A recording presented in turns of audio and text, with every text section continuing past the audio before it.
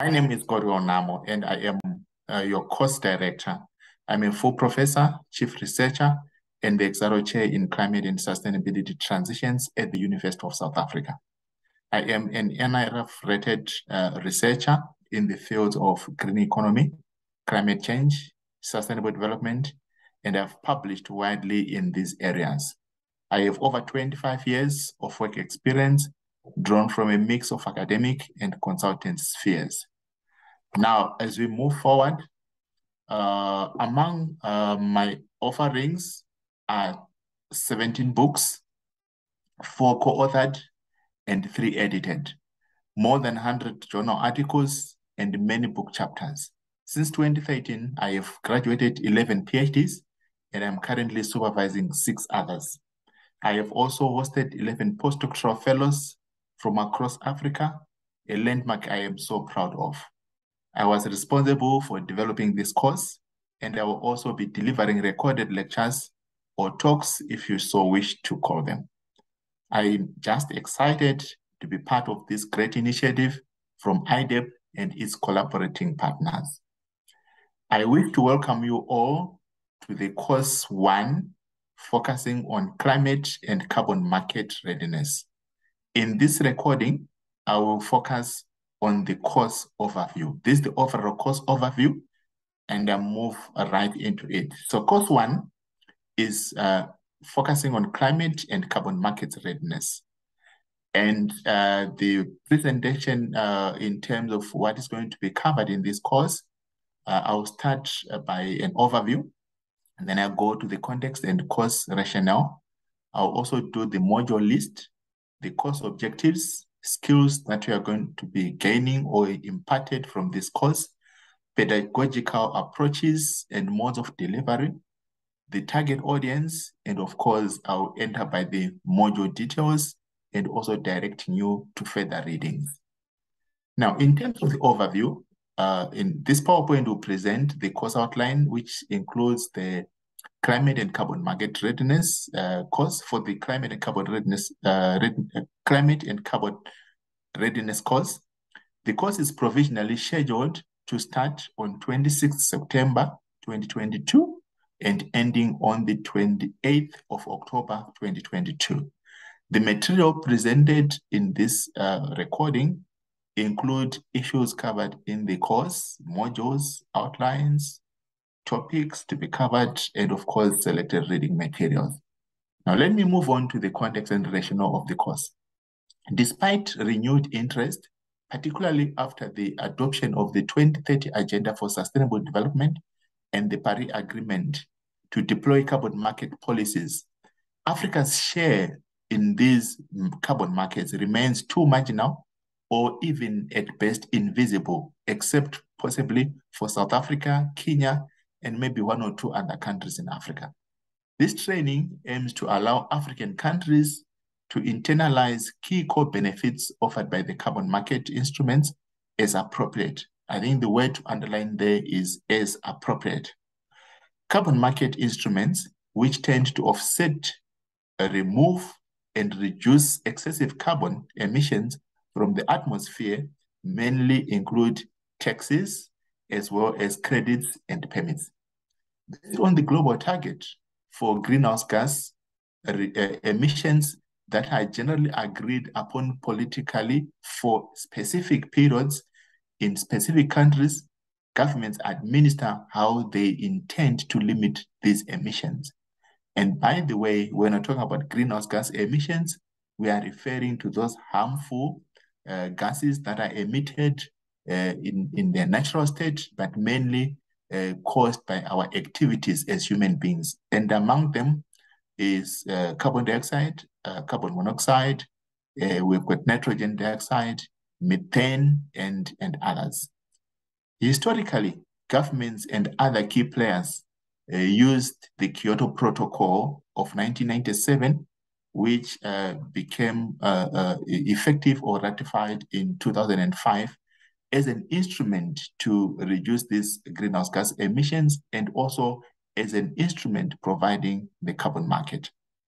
However, in 2015, a revised and new carbon market mechanism emerged in Paris under the Paris Agreement, and within that Paris Agreement, the carbon markets are addressed under Article 6, with the NDC's nationally determined contributions forming a broad base for the carbon markets. Don't worry about Article 6 and the nationally determined contributions for now, because these are subjects for further discussions in our next lectures. I want to move on now to the course objectives. Now, in terms of our course, we have got a number of objectives that we want to attain or achieve or meet after this course.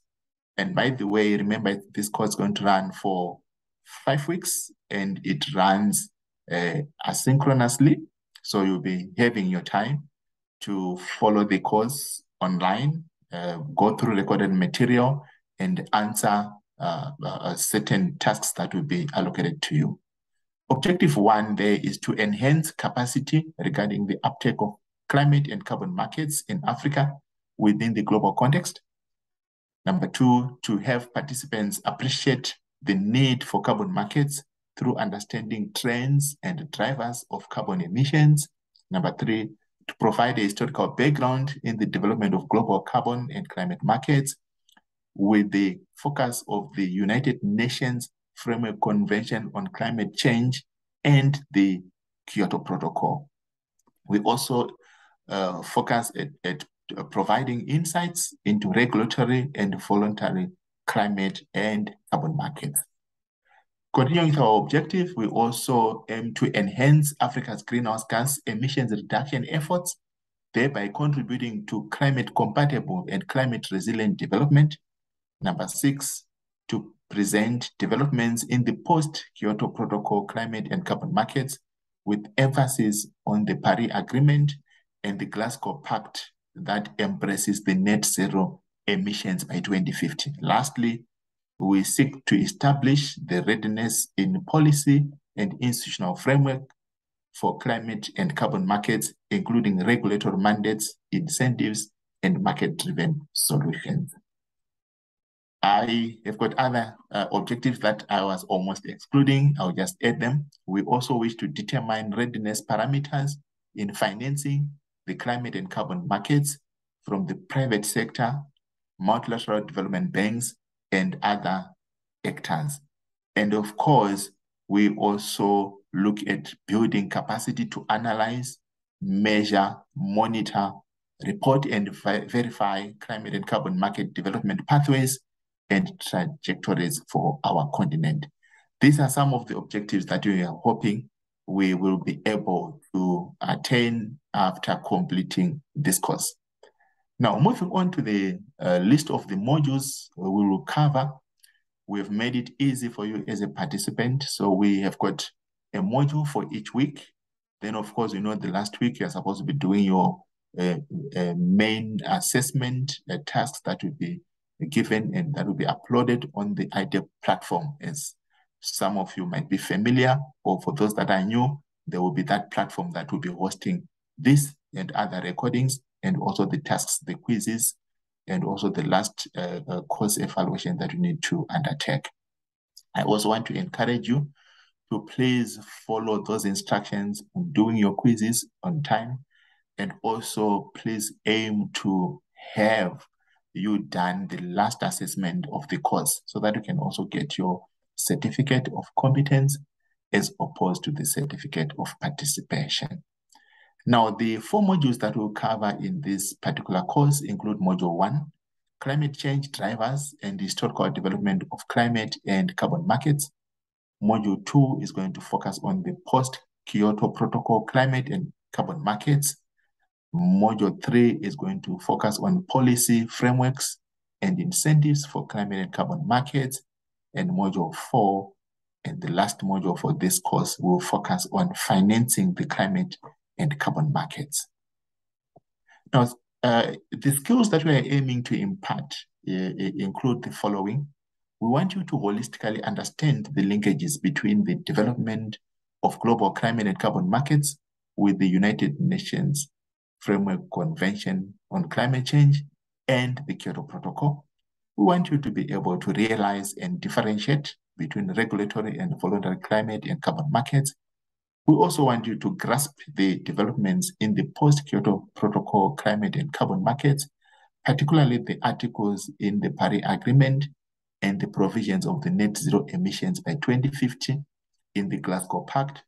We also need you to familiarize with reviewing and adjust policy and institutional frameworks for climate and carbon markets, including regulatory mandates, incentives, and market-driven solutions, especially in your country or regionally, or also collectively as a continent. We wish you to familiarize with financing mechanisms for climate and carbon markets and how these can benefit the African continent. And of course, we want you to advocate for building capacity to analyze, monitor, evaluate climate and carbon markets, development pathways, and trajectories for the continent. I'm going to move on to the next section on general pedagogical approaches and modes of delivery for this course. So the course will be delivered for 5 weeks, as I indicated earlier. And in the final week, we reserve it for the final evaluation or assessment. The course will also be moderated asynchronously on a weekly basis, and participants are required to participate in a weekly online discussions, actually actively participate in online weekly discussions. Lessons are designed to permit participants to self-assess your understanding or their understanding through practical exercises, and additional web links and optional readings are provided for participants who wish to deepen their knowledge of the course or even undertake research in this. The course is delivered in both English and French, and the resource team includes a course director, myself, and a moderator with first-hand knowledge of the historical and contemporary issues in carbon market readiness matters. The resource persons further come with strong comparative insights from other regions of the world, and in line with IDEP pedagogical philosophy, the presentation of the course include modules will combine a knowledge building component with experience sharing among participants. As for our target audience, which is on my next slide here as I'm recording here, we are looking at senior experts in climate and carbon markets, development economists, development practitioners, and carbon market project developers, academia with interest in climate and carbon markets, senior government officials who are dealing with matters related to climate and carbon markets, including those from the national treasuries, energy departments, environment departments, trade departments, industry departments, and many others, even in agriculture. We are also considering non-governmental organizations and community-based organizations, top and middle-level managers, then development financiers and aid agencies. And lastly, we also welcome senior labor unionists, senior journalists, and editors. Now, as for the details regarding these module objectives, remember I said the module 1 is focusing on climate change drivers and historical development of climate and carbon markets. As for the specific objectives to this module, remember we have objectives for the course, and now I'm getting into deeper objectives for specific modules, and I'm starting with module 1. Module 1 has the objective to have participants appreciate the need for carbon markets through understanding trends and drivers of carbon emissions. Number 2, we also aim to provide an historical background in the development of global climate and carbon markets with a main focus on the United Nations Framework Convention on Climate Change and the Kyoto Protocol. We lastly aim to provide insights into regulatory and voluntary climate and carbon markets. For the topics, I will start when I start the recording on this module. Then we are going to focus on the glossary of key terms and concepts associated with the climate and carbon markets. I know some might be aware, but some might not be aware. Or even if you are aware, you might need further clarity on some of the terminologies, even the new terminologies that are evolving, things like net zero by 2050. These are all new terminologies that we are encountering in the space. climate change drivers, trends, and mitigation of carbon emissions. We'll look also at the United Nations Framework Convention on Climate Change, UNFCCC. I think moving forward, I might be using the abbreviation UNFCCC because now we are aware of it, and the carbon market. We are also going to look at what we call the greenhouse gas protocol and emission scopes. We are looking at the scope 1, scope 2, scope 3. Don't worry about what do we mean by all these scope 1s to 3 of emissions, because we'll cover it in detail in the module. We're also going to look at the Kyoto Protocol and the carbon market, then challenges associated with the Kyoto Protocol's clean development mechanism, and lastly, we'll look at the voluntary compliance carbon market. In module 2, it will focus on the post-Kyoto Protocol climate and carbon markets, and we've set there one main objective to present developments in the post-Kyoto Protocol climate and carbon markets, with emphasis on the Paris Agreement and the Glasgow Pact that embraces the net zero emissions by 2050 trajectory or pathway. Some of the topics that are going to be covered there, 4 major topics: the Paris Agreement, an overview. Then we'll look at understanding the nationally determined contributions. We are also going to look at the carbon and climate and carbon markets in the Paris Agreement, especially Article 6 and other articles there. Then we're also going to look at the Glasgow Pact and the net zero emissions by 2050. Module 3 will focus on policy frameworks and incentives for climate and carbon markets. And the objectives we have set in this module is 1, there are 2 twin objectives. 1, to establish the readiness in policy and institutional frameworks for climate and carbon markets, including regulatory mandates, incentives, and market-driven solutions. And the other objective is to enhance Africa's greenhouse gas emissions reduction efforts, thereby contributing to climate-compatible and climate-resilient development. The key topics there will start by an overview on the anatomy of carbon markets, policy and regulatory environment. We will move on to carbon taxation and design. We are going to move to tax incentives and subsidies solutions. Then we will look at the proposed and ongoing emissions trading and carbon market schemes. Then the last module, module 4, is going to be looking at a very interesting segment of the course, which is financing the climate and carbon markets. We set one objective there to determine readiness parameters in financing the climate and carbon markets from private sector, multilateral development banks, and other actors. The topics, they look at overview of climate and carbon financing, role of central banks, private and commercial bank financing, role of multilateral development banks, bilateral and multilateral funding. And of course, they're going to be focusing on a very interesting and emerging area of the green and the blue bonds market, green and blue bonds markets. Now, before I move further, I want us to just understand that on your platform for IDEP, we are going to be uploading material. The first one will be an inception report for this course that we have all details in terms of the readings and some of the material that I was presenting here. Then we'll also upload the quizzes for the module, particular module. We'll upload a PowerPoint for that particular module, and there will also be uploaded a narrative. These are basically notes that will accompany you as we learn through. Now, in terms of further reading, like I said, you are going to find this in the inception report, and they will be uploaded online for you. Thank you. This way, our introductory recording ends. Thank you so much. Bye.